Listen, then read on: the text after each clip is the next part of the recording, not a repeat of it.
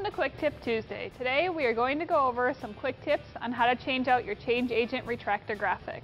So the first thing I'm going to do is remove the key from the side of the retractor base and just set it to the side. The key can usually be found on the side or on the bottom.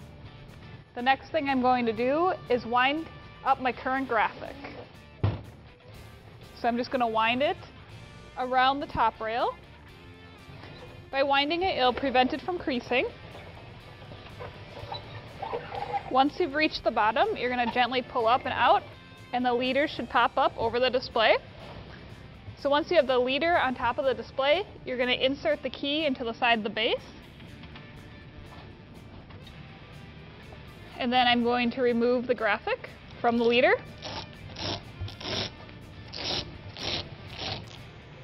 Now that I've detached my graphic, the next thing I'm going to do is reverse roll it so that I can take the top rail off. Replacement graphics don't come with top rails, so you're going to have to use your current top rail. So when rolling your graphic, I like to roll it with the graphic facing in, and then using a cardboard tube or a PVC pipe, I'm just going to roll it onto it. This prevents the graphic from getting creased. Now that I have my graphic rolled, the next thing I'm going to do is remove the end caps of the top rail. So they should easily just slide right off.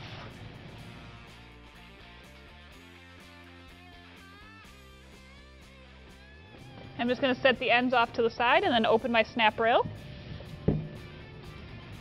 Once I've opened my snap rail, I'm just going to remove the graphic. And I'm just going to set my graphic off to the side. To install your new graphic, you're going to install the top edge into the snap rail. So I'm just going to slide the snap rail on. Once I have it completely slid on, I'm just going to snap it shut and replace the end caps. Now that I have my top rail secure, I'm just going to lay out my graphic, and using the hook and loop strip on the bottom of my graphic, I'm going to connect it to the leader on the retractor base.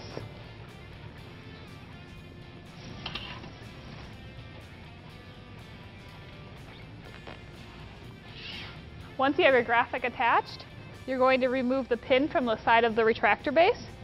And as you remove the pin, you want to make sure you hold down on your graphic so it doesn't go shooting into the base. Now that I've removed the pin, I'm just going to set it off to the side, and I'm going to allow my graphic to gently retract into the base. Now you want to keep your hand on the graphics, gently allow your graphic to retract in.